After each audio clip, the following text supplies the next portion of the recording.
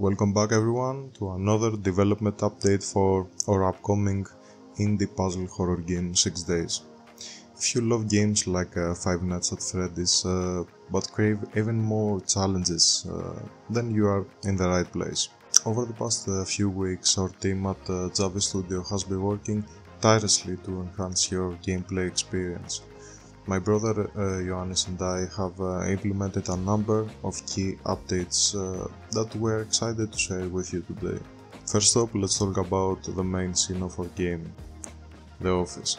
To increase the intensity and keep you on the edge of your seat, we added a timer.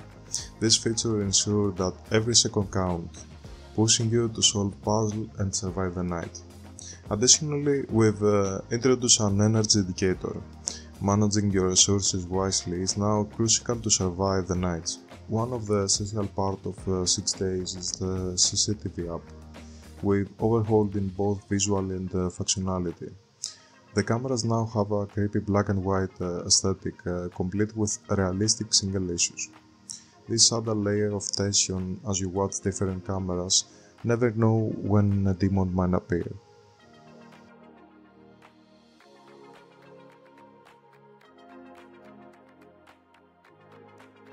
We've also expanded the roster of demons that will be hunting you down. Each demon has unique characteristics and behaviors, making every encounter unpredictable.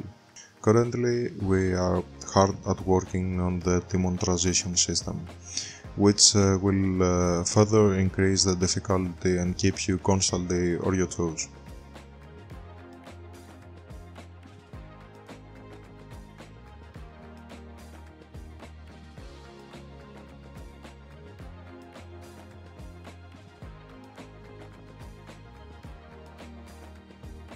That's it for today's development update. We hope you are excited as we are about the process of 6 days. Stay tuned for more updates and don't forget to subscribe and wishlist the game on Steam. Your support means the world for us as we continue to bring this terrifying vision to life. I'm Javis from Java Studio. Thank you very much.